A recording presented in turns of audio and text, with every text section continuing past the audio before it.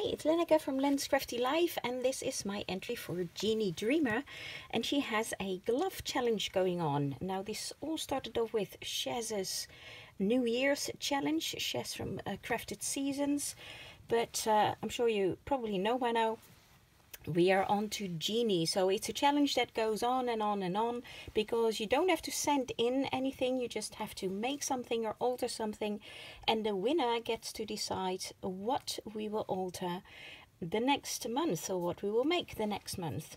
So Jeannie won last month's challenge and she wanted us to alter a glove. Now I didn't have a glove, and I said to Jeannie, well, if I really can't find any, then I will just make one myself.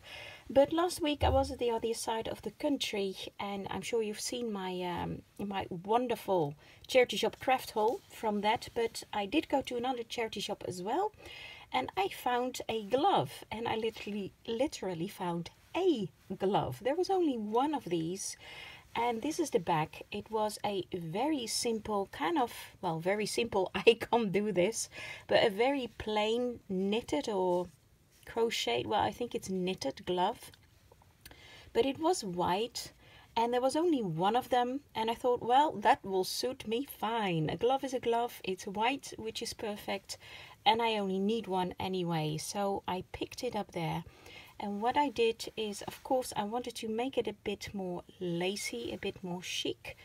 So first of all, I had this beautiful trim. It's like a triple layer trim that I got from Belinda Coombs, and I put that all around the cuff, because the cuff is very plain again, but if you put it like this you can hardly see it, so that makes it a bit more chic. Then I had a part from a scarf that I'd cut off, which goes actually from here all the way to the pompons here. That is one piece of lace, and it was from a scarf, so I wrapped that around the glove. So this whole piece, it's also at the back, and basically for the thumb I cut in like a little slit here. You can see that because there's no lace on this side of the thumb. There is on the top side, so I just put the thumb through it and just wrapped it all around. So that's the second thing I did. Then I put on this beautiful wedding applique that I had, because I wanted to see if I could make this very plain glove into a little bit of a very chic glove. So put some wedding applique on there. This is all one piece. Then I had this beautiful kind of trim, and I put just a little bit on it right there with some pearls and some silvery glass beads, and so that it would just look like a ring on the ring finger. I've seen that on some gloves, and that they had something like it, made it look like a ring. So, and then I put on this trim with a flat back pearly beads just to finish that off.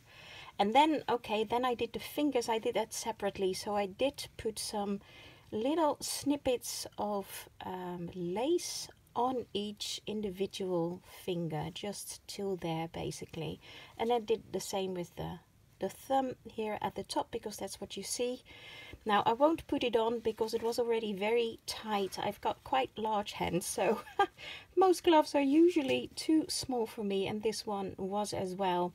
I guess you could put it on if you have a small hand, and this has become a little bit tighter, of course, because of the trim that I put around it. But if you have a very small hands like Jeannie Dreemer, you could probably wear this and fit still in it. And this is the back. So it's really a glove for decoration, because there's only one anyway. And I thought it ended up quite pretty. I'm quite pleased with this.